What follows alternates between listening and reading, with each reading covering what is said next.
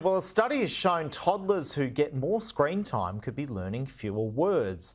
The Telethon Kids Institute research found children may be missing out on hearing more than 1,000 words each day due to screen time. Well, joining me now live is the lead researcher, Dr. Mary Brushe. Mary, thank you very much for your time this afternoon. Talk us through how you collated this research.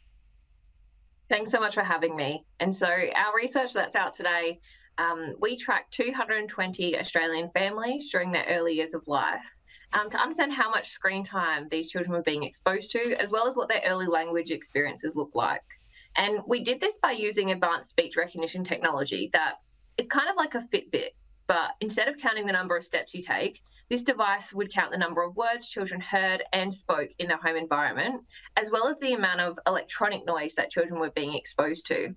As the research team, we then went back and coded over 7,000 hours of that electronic noise audio to work out if it was screen time or some other noise happening around the child, like a microwave beeping.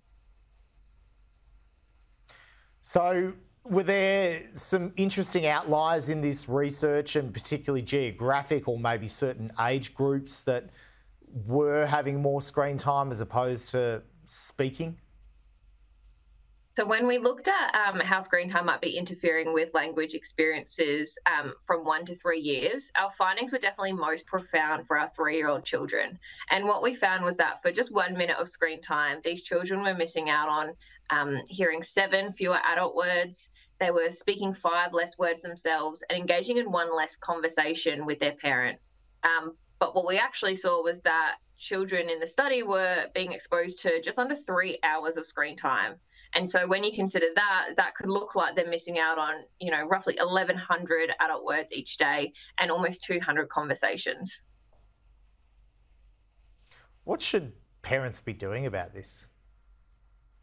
So what we really want to emphasize is that, not all screen time is bad.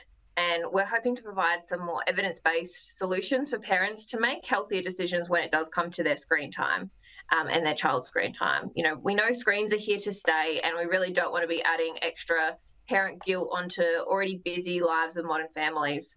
But what we would recommend is, if you are choosing to use screen time with your young children, try something like interactive co-viewing, where the screen might be on, but you might sing along to your child's favorite theme song or repeat words and phrases from the TV.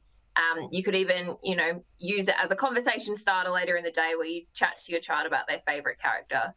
And we really just want these conversations and talking to happen, even before children are starting to talk themselves. Really, the earlier, the better. Well, fascinating research and good tips there. Mary Brushe, much appreciated. Thanks very much for your time.